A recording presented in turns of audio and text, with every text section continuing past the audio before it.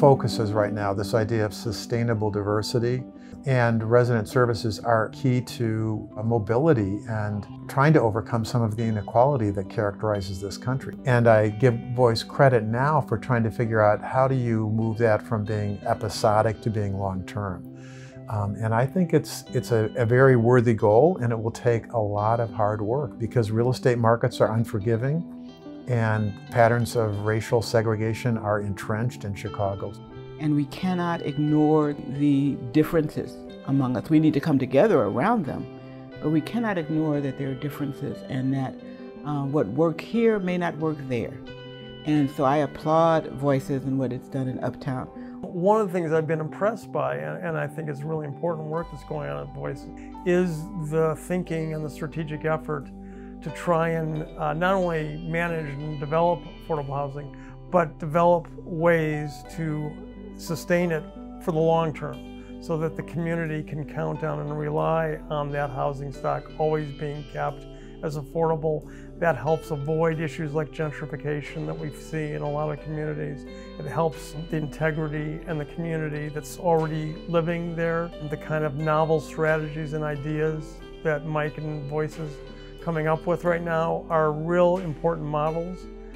What are the next steps of enabling a community to remain diverse and inclusive and economically stable? The urgency has even grown greater. If we're going to assure Uptown's future as Chicago's most economically and racially diverse community, we really need to have new strategies to address that. And that's why I think the leadership of the Voice of the People in promoting the creation of a diversity land trust is so critical. It is essential not just for Uptown, but for all of Chicago. It is an opportunity to be having innovative strategies and program implementation to assure a sustainable diversity.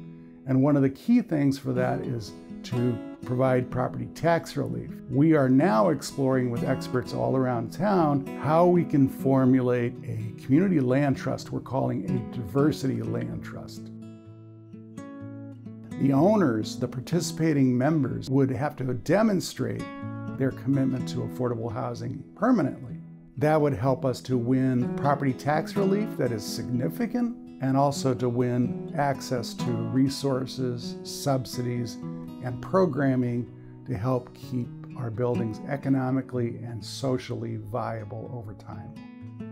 What's unique about Uptown is that it is both a high-income community and a low-income community, and it has a middle-income community.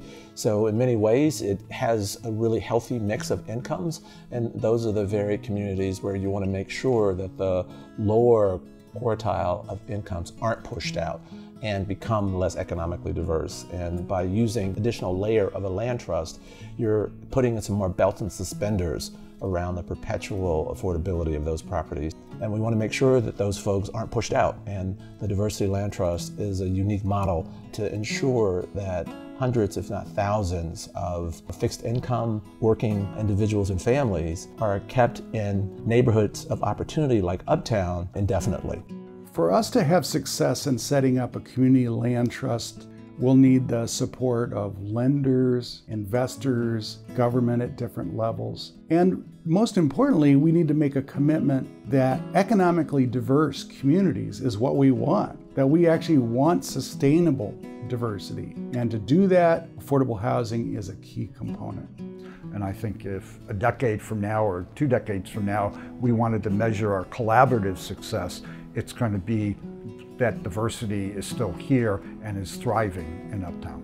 Voices is really a key vehicle and partner in maintaining that ability to kind of have that respect for the community that it's serving and continue to see the diverse populations that live here have a safe and affordable home that they can always count on.